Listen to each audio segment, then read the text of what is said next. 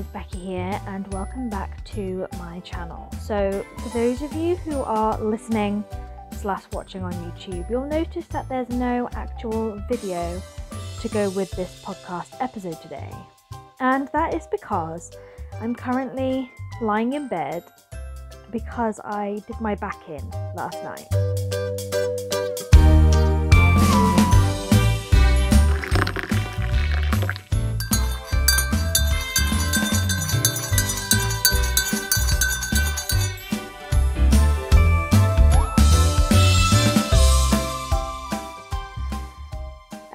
So I don't look glamorous at all.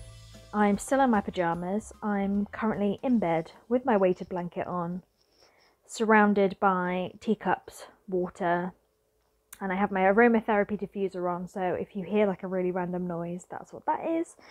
And I just didn't feel like showing my face today, but I didn't want to let you guys down, so I thought, hey, I'll still do this podcast, but I will just record it from my bed, because that's what we can do nowadays. You know, my phone has recording capability, I have my headphones on, so it's all good. I'm still recording to you guys.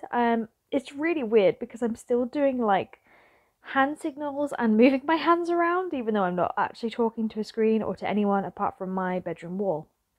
So yeah, this is a new experience. But thank you ever so much for tuning back in. I hope you are enjoying my podcast and the episodes I've done for you recently. And I wasn't too sure what to talk about in this episode. And there are some episodes that, like I said to you, I do plan. Sometimes I don't plan them, because sometimes I quite like the organic growth of them and where they're going to come from and what's in my brain at the time. But actually, I thought, this is a really good topic to discuss. And I briefly talked about it on my blog, which is on my website, which is at beckylawrence.co.uk. And my blog comes under Becky's Bants under there as well. And I thought today would be really good to sort of touch base on expectations and the expectations we put on ourselves, the expectations society has on us, and how we can kind of just take a back seat from those expectations and put ourselves into a better headspace and mental awareness of what is really expected from us. So that's kind of what I want to talk about today. So for those of you who have read the blog, I'm just going to kind of recap what I said on there for those of you who haven't read the blog. And basically, one of my friend and I were having a serious life chat way like months and months ago when lockdown had eased a little. We were able to kind of go to each other's houses, and I went round and we had a takeaway and we just had a live chat with some wine, as you do. And we started to discuss how we seem to live our lives by expectations, and the ones we put on ourselves and the ones that are put on us from family, friends and society. And as you all know, I hit 30 last year, and I really felt like I got hit massively by expectations and where I should be in my life and what I should be doing and what I have achieved and what I haven't achieved. And, you know, according to society and social media, by now I should be thinking about getting married, buying a house, having children, all of that stuff. And I was like, whoa, we are totally not there yet. I'm definitely not at that place. You know, if anything, my music started to pick up, my teaching started to go really well, my coaching. If anything, I just want to kind of slow down and enjoy all of that for a bit before I think about, you know, kids and all that stuff. And let's face it, 5 fluff nuggets is enough for anyone right now. And I enjoy sleep. I like my sleep. That's just me being selfish. But I'm definitely not ready to bring a child into this world, especially the way it is at the moment. That's just me. That's just me personally. And I just think about like what expectations happened back in our parents' day.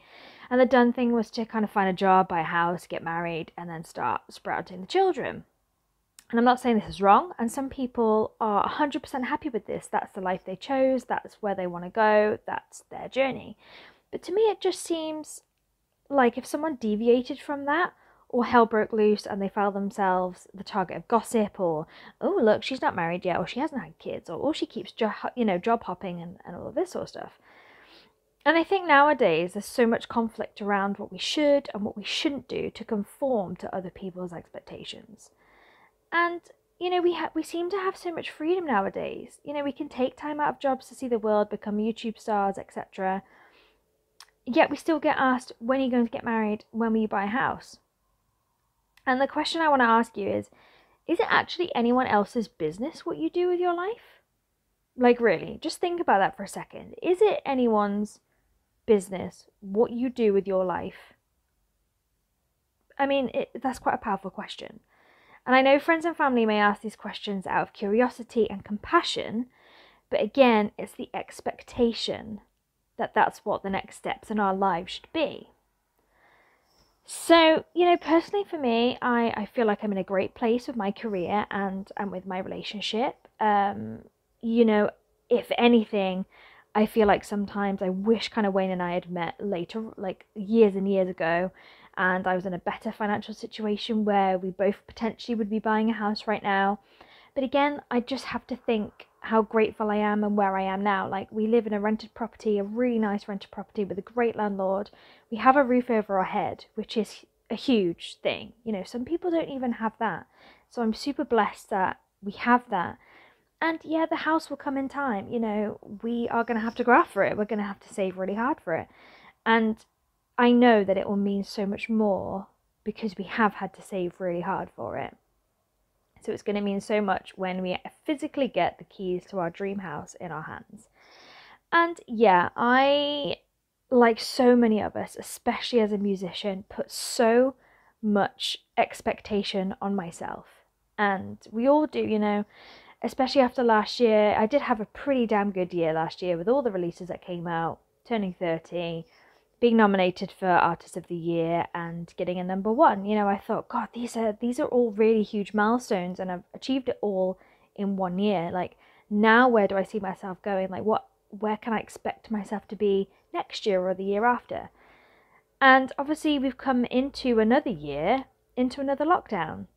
So all of those expectations that I did plan for myself coming into this year have all been washed away again. And again, I'm like, but did those expectations really matter? Like, again, they're just expectations that I've put on myself. Coming back to right now, I'm currently sat in bed in pain because of my back, and I had so much I wanted to get planned to do today. I had so much I'd put on myself that I expected myself to achieve today, but this back pain has just thrown a huge curveball and I'm unable to do it. And I just have to realize that it's okay and just try and be okay with the situation. And at the same time, like, we have been dealt with a lot of free time at the moment because of the pandemic. So I have time to get these things done. It might just take a day or two later, but I can still get what I want to get done without putting the expectation on that I have to do it right now. Like, we're not, I mean, I would argue to say that there are superheroes in this world, the nurses and the doctors and the people working on the vaccine, all of those amazing people. But they will all come to a point where they need a break, they need to rest. We're not indispensable. We have to give ourselves a mental and physical break from things. And sometimes when my body starts to hurt or my back starts to hurt, I think that is kind of almost a spiritual message for me to just take stock, chill out for a minute, take a step back, because this week's been pretty intense from a work point of view, as in like my real life job, and from a music point of view. So I've just had to just take a step back, and having back pain has, well, that's what's happened. I've had to take a step back. I can't do anything today.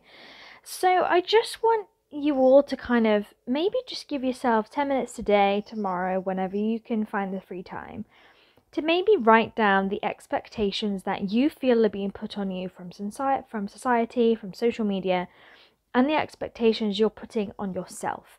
And whether these are healthy expectations, whether you need to be putting this on yourself, whether there's, some you can kind of just relax a little and just, maybe don't put them on yourselves.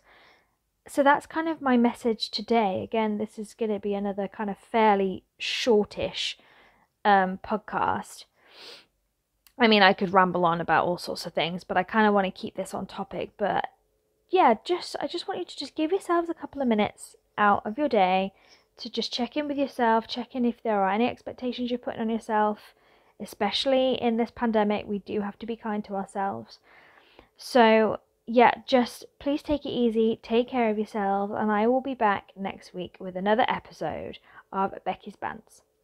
I totally forgot to tell you what tea I'm drinking. I'm currently actually not drinking any tea, but I did have a really nice coffee this morning. I know, totally off brand, but I do have a slight guilty pleasure with the, is it Nescafe? Yeah, Nescafe do a whole range of dairy-free sachets. So they do coconut, latte, almond, and oat. And my favourite thing on a Friday and a Saturday morning is to have an oat latte with some warm milk and then hazelnut syrup in it.